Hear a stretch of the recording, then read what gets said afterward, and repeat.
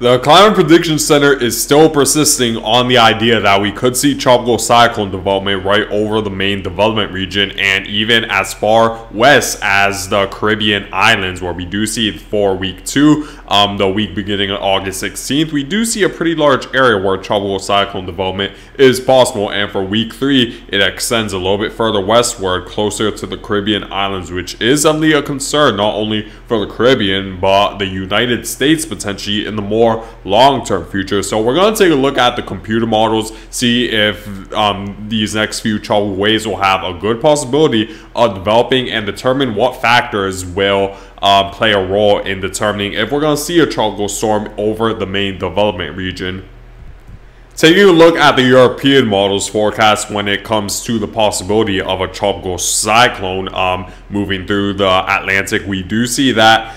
there is a small chance right now over, just over Puerto Rico, the Lesser Antilles as well, and a little bit further eastward of that, where we do see anywhere between a 5 to a 20% chance of tropical cyclone development between the days of August 14th and August 21st. And this is concerning because it does outline an area that could make the Lesser Antilles and Puerto Rico at risk for a tropical cyclone impacting you guys. And while the chance is currently low, we have to keep in mind that with tropical cyclones in the more long-term future, the chance is typically always lower than, let's say, if the forecast was in the more short-term future when there's more confidence with the forecast. So there is a possibility we could easily see this chance increase over the next several days if the European model continues to persist on the idea that it wants to develop a tropical storm. And even moving beyond the week ending August 21st, we do see the area extends even more to much of the northern Atlantic, where there's a much higher and larger possibility of a tropical cyclone developing, and we do see that even going into the early portion of September, it extends even more. So the next couple of weeks are definitely gonna be something that we're gonna need to closely monitor, especially since the European model has been persisting on the idea that multiple tropical waves should come off the West African coast. Let me show you guys what the European model is forecasting right now. Actually, just before I show you guys the European model, let's first take a look at the water vapor imagery. And this is a tropical wave we're going to closely monitor over the next several days, as it should pretty much be the beginning of an influx of convective activity moving into the main development region that will begin the trend of multiple tropical waves coming off the West African coast, which all could have the possibility of developing into a tropical cyclone. We see another tropical wave just to the east of this tropical wave that should come off the African coast as early as tomorrow. And we do see at least the environment early on is fairly moist, but it's going to need to deal with dry air a little bit further westward, and hopefully it sticks around long enough for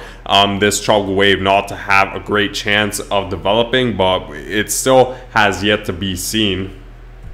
Taking a look at the relative humidity forecast provided from the European model, we do see that we're going to see a pretty large area of convective activity extending off the West African coast. And once this tropical wave finally comes off the West African coast, we do see a well-defined low pressure system. But the good news is that, at least for now, the European model is forecasting that this initial tropical wave should fizzle out thanks to the amount of dry air that's to the west of it. We're seeing a strong northeasterly flow that's forcing a lot of the more stable air from the Saharan desert as well as portions of Europe further southward into the main development region, which could be the key factor that could completely diminish the possibility of tropical cyclone development in the main development region. However, despite the amount of dry air, the European model still expects a well, I wouldn't say well-defined, but it does still identify a small area of lower pressure right over the main development region. But I'll say, at least for this first tropical wave, it's more likely that the dry air will just be too much for it to handle. But it becomes a different story when we take a look at the second tropical wave that should come off the West African coast right around the Tuesday time frame, and there's a lot more convective activity you see with this tropical wave, and we do see the low pressure is very well defined, and we do see the millibar pressure drops as low as 1,005 millibars. And another thing too to point out with this specific tropical wave is that it's definitely a lot more compact. We don't see a very as elongated of an area of moisture anymore, and we do see it has its own little small core, especially on the northeastern portion of this storm. While it's definitely very lopsided to intensify very rapidly, the dry air would be a little bit too much for this to handle. If it wants to intensify a little bit more, it's definitely going to need some more moisture on all sides of this low pressure system to have a higher chance of rapidly intensifying. But despite the dry air, the European model still wants to develop nearly, or if not, tropical disturbance that's considered a tropical storm, where we do see the millibar pressure is around 1,005 millibars, which could be considered a storm that would be a tropical storm. And moving forward, we do see it sort of maintains its strength despite the amount of dry air. So there's definitely an enhanced risk of a tropical storm developing right over this area. However, the good news is that with this latest run, the European model wanted to take a track further northward, which would certainly be good news, because if it were to take a track further southward, that would put more of the Caribbean islands at risk. But since it'll move northward, not only would it be more likely to miss the Caribbean islands, but it'll be, of course, far more likely it'll miss any sort of landmass entirely, because when we see a tropical cyclone move this far up north, it's very difficult for it to make it all the way to the west to potentially reach the United States before it gets deterred by a trough that pretty much just steers it out to sea. It's very difficult that a tropical cyclone makes that full journey to make landfall towards the United States. It has happened before. One of the big recent tropical cyclones that took a track very far northward but still made landfall in the United States was Hurricane Florence back in 2018. But consider that tropical cyclone an anomaly rather than the rule. So if this tropical cyclone were to move as far north as what the European model is currently suggesting, then that would certainly be good news, because then it's pretty much unlikely to impact any sort of landmass,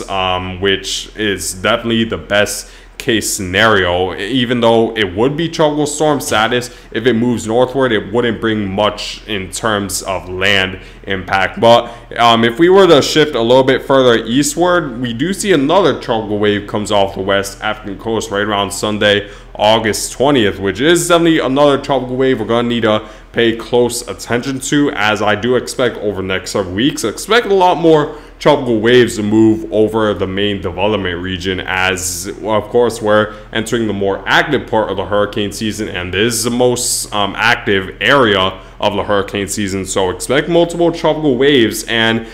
there could be at least potentially one within maybe the next week or two that could be our next big tropical cyclone. I'll keep you guys updated once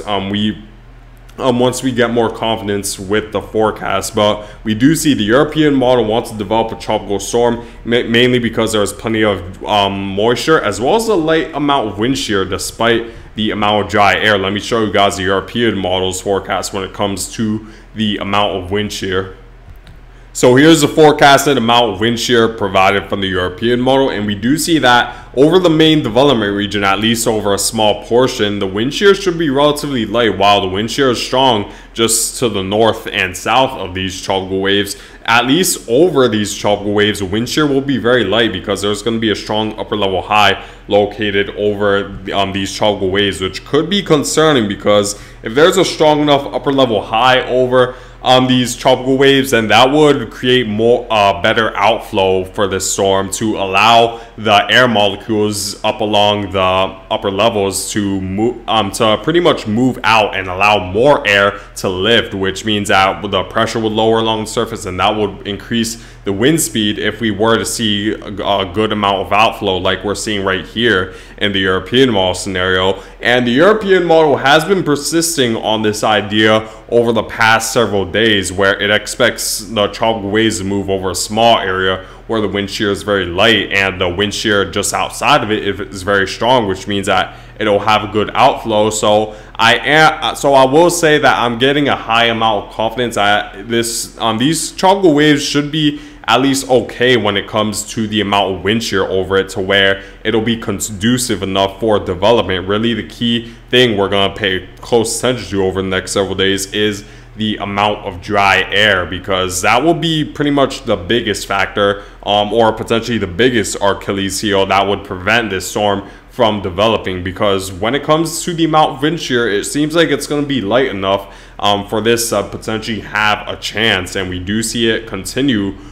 even as the storm continues to head further northward. But if it were to move further northward, we could see the wind shear could become a little bit stronger for this storm to handle. But by that point, it won't impact land most likely anyways, so it won't really matter. But it's still at least something to be aware of as this continues to head further westward. So most likely the wind shear will be light. The key thing we're going to pay close attention to is the amount of dry air. Of course, we're going to also need to pay close attention to the exact trajectory of these next few tropical waves, because if we were to see this ridge become a little bit stronger, then we could see our next tropical wave take a track further southward, and that would force and that could potentially bring impacts to the Caribbean islands. However, we're seeing just enough troughing and just enough of weakness in ridging as we approach Saturday, August 19th, where this tropical wave is able to take a track further northward, which would certainly be good news. We're going to need to see how powerful this trough is, and we won't really see how powerful it is until maybe the middle of next week, once this is right around the northeast. Because if this trough ends up being weaker than expected, then expect a stronger ridge and expect a track further southward, which will definitely be much more concerning. Definitely pay very close attention to this trough as it continues to head further eastward. Right now, the European model is expecting the trough to be strong enough and dig down far south enough to pull this tropical wave, but the track forecast is far from certain at this time. So definitely pay close attention to this over the next several days. The GFS model is still persisting on its scenario that it's going to take that the dry air is just going to be too much for these next few tropical waves to handle. However, what's interesting is that the GFS model, as of the recent runs, has been forecasting more moisture than initially anticipated, which could be a key trend we're going to pay close attention to over the next several runs. Because if it continues, then that could mean that the GFS would lean a little bit more to what the European model been stating this whole time, which it would definitely be the more concerning scenario, because the European model is a lot more favorable when it comes to tropical cyclone development by next week. So we're definitely going to need to pay close attention to this. And now we see a well-defined low pressure system by next week in the GFS model scenario, which wasn't there in the previous few days. If this trend continues, then I'd definitely lean more to what the European model is stating. And even if the GFS model still persists on this idea of not developing a tropical cyclone, I'll still lean a little bit more to the European model, since it's been a more reliable model this hurricane season. But don't completely rule out the GFS model either, because it's still a reliable model. But point is that I'll say that tropical cyclone development is certainly possible by next week, and the Caribbean islands should at least be aware of this, as a couple of powerful tropical waves are inevitably going to move into the main development region and potentially develop. These are what the ensemble members of the GFS model are forecasting at this time, and we do see there's quite a few of the ensemble members wanting to develop a tropical storm just off the West African coast. So even though the main GFS model isn't necessarily agreeing that a tropical storm will form, the ensemble members are showing a different story, which shows that the chance certainly exists by next week, and it's still too uncertain to say whether the chance is high or low, but I'll keep you guys updated. So in terms of my general forecast regarding the possibility of Tropical Storm Emily by next week, I will say the chance is certainly enhanced. Next week, we do have a couple of powerful tropical waves coming off the West African coast, and the European model is now developing a tropical storm. So the chance has slightly risen compared to the past few days, but at least stay tuned for more updates once we get more certainty with the forecast. But that's it for now, guys, and I thank you guys for watching.